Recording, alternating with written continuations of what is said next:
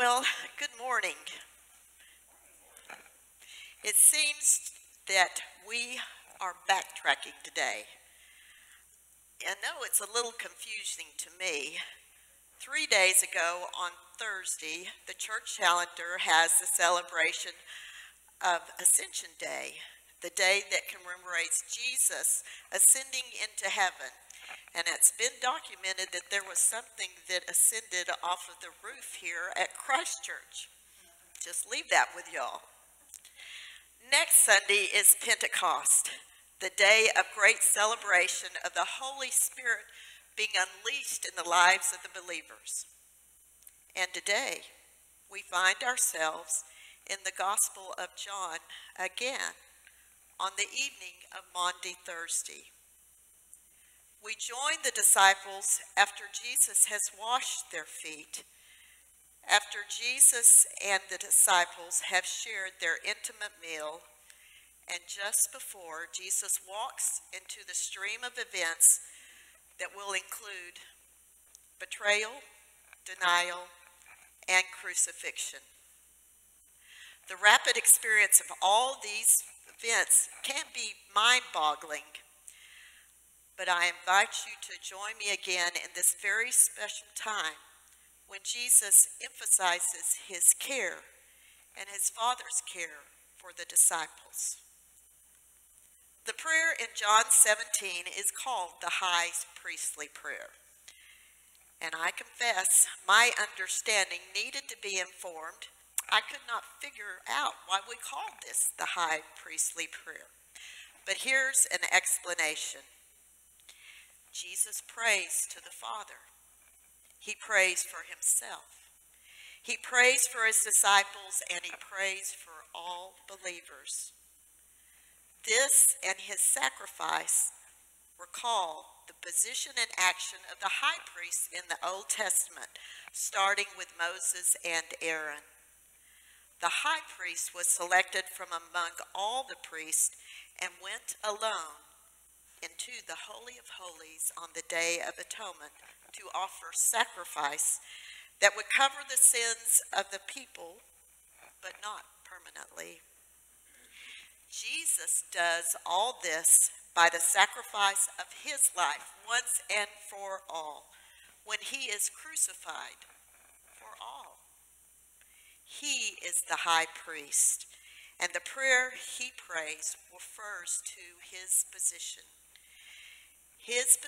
that was symbolized in the Mosaic tradition. The prayer he prays today is prayed to his Father in the presence of the disciples. They hear him pray for them. Jesus is enfolding them in his intimate communication with the Father. Now they know that everything you have given me is from you. For the words that you gave me, I have given to them. And they have received them and know in truth that I came from you, and they have believed that you sent me. Jesus has the presence to gather them with him as his heart reaches to the heart of the Father. Jesus, as their shepherd, gathers them around to experience the care and intimacy that he and the Father share with each other. He knows what the events of the evening and coming days will cost him in suffering and sacrifice. He knows the disciples will need this reference very profoundly as their lives are enveloped in the clamor, confusion, and chaos that will get underway this very evening. Judas will betray.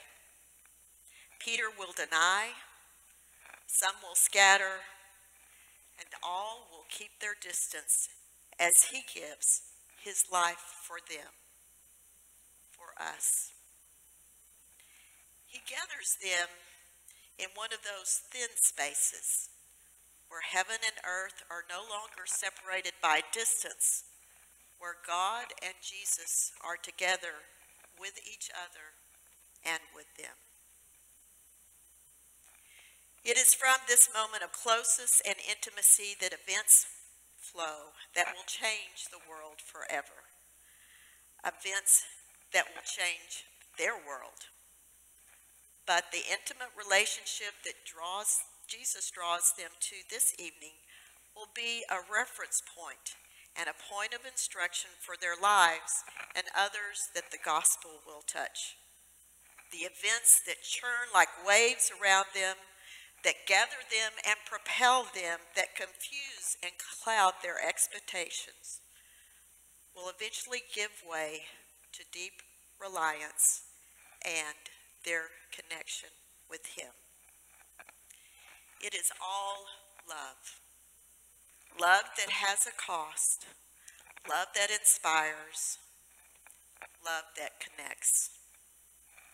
Love that will take them to the crucifixion, to the resurrection, to His return to them, to His bodily departure and the ascension, and within days to the inspiration of the Holy Spirit on Pentecost. The events seem like a roller coaster experience. I like roller coasters. Well, let me adjust that statement. I like a lot of roller coasters. I do not like the ones where you experience all the forces of inertia, gravity, and weightlessness in the dark. My brain gets overwhelmed, and the forces experience cause me a lot of confusion without a reference. Okay, so I love some roller coasters. I remember the first time I rode the log flume at Six Flags over Texas when I was a little girl. I think all of us have probably ridden that one. It inspired all the other log flumes across the country. Now they call it El Acerrado, but it's the same ride. A fiberglass log is carried up the first hill by a conveyor belt, then drops down the flume for the first big splash. Water nudges the log through a series of easy curves, then up another lift hill with a longer drop and a big splash at the end when everyone, all six, are soaked with water. On a hot day, it's a completely thrilling and refreshing experience. And we are reading The Way of Love. And the chapters for this week, Bishop Curry tells of a roller coaster experience in his life and our experience in the Episcopal Church. Bishop Curry candidly talks about having emergency brain surgery 6 weeks before going to England to represent the Episcopal Church in the U.S. at the Worldwide Gathering of Bishops. The main issue, shaded by interpretation of the marriage canon, was one of great difficulty: same-sex marriage. After days of heated discussion, the Archbishop of Canterbury introduced an informal vote. Would we walk together in Christ even though there might be distance between us? The show of hands indicated a commitment to godly love that transcended any division. And the next day, the bishops, all dressed in their purple, washed each other's feet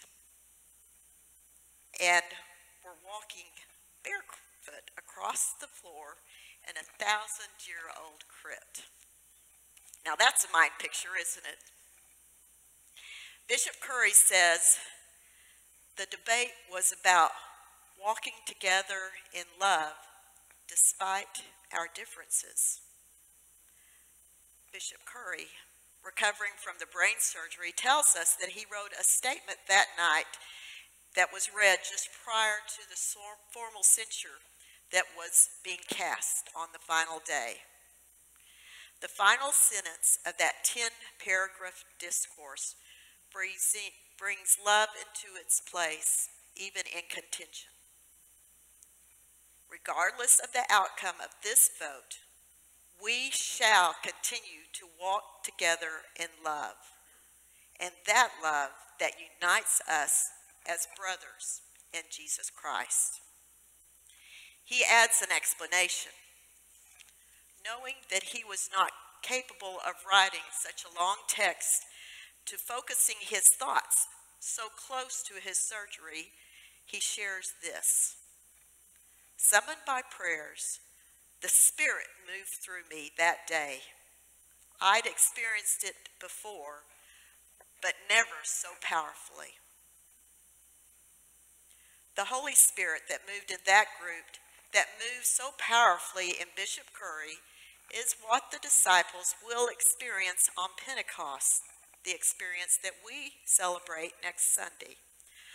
On Pentecost, power and connection will be on full display and propel the work of Christ into the whole world. Power that cannot be experienced without being initiated in the commitment and intimacy shared in the encounters that the disciples, that we share on this night before the crucifixion. The love that is emphasized in our reading that we can experience will connect with our inner being, their inner being, and ours. We may just experience the power that astounds the disciples as they are saturated and drenched, the power that will send them as gospel bearers into the world. I, for one, am looking forward to getting soaked.